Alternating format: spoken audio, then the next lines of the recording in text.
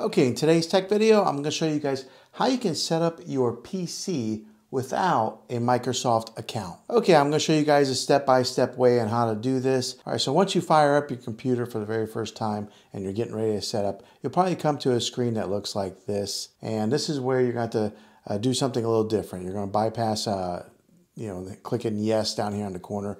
What you want to do is on your keyboard, you're going to select Shift F10. Okay, what you want to do here is on your keyboard, you see the FN and the Shift, and then there's F10. You're going to want to push those all at the same time. All right, and then a command box will pop up, but if a command box doesn't pop up, try hitting Shift and F10 only. Some computers are a little bit different in how they do that, but hopefully one of those steps will get the command prompt to pop up. Okay, and then your command prompt will pop up just like this. Okay, now you're going to want to enter in the following command. It's OOBE/BYPASSNRO. So that's bypass NRO. Okay, there's no spaces in there. You'll just run that all together, and then you're going to hit enter. Okay, now we're back on this screen here. Now it may look like nothing happened, but something did happen on there. Okay, go ahead and follow the steps.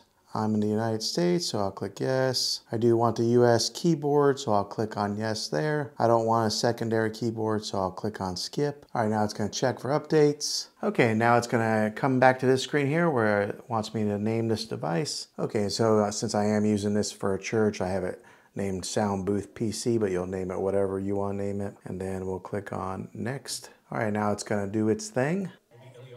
Okay, now it's going to ask me to create a PIN. So I'll go ahead and go to this screen here. Okay, now it's going to ask you for all the privacy settings, and I'll go ahead and just toggle all of these off. Make sure you go all the way down to the bottom and toggle them all off. Then click on accept. Now it's going to ask you to customize your experience. I don't select any of those, I just hit skip. Okay, and then now it's going to go through the setup process where it does all this stuff and gets everything ready for you. And that's how you set up a PC without using a Microsoft account. Hopefully this video was helpful. If it was, go ahead and click a thumbs up on it. Go ahead and subscribe to my channel. I make tech videos all the time, and I'd love to have you back in the next one. Take care.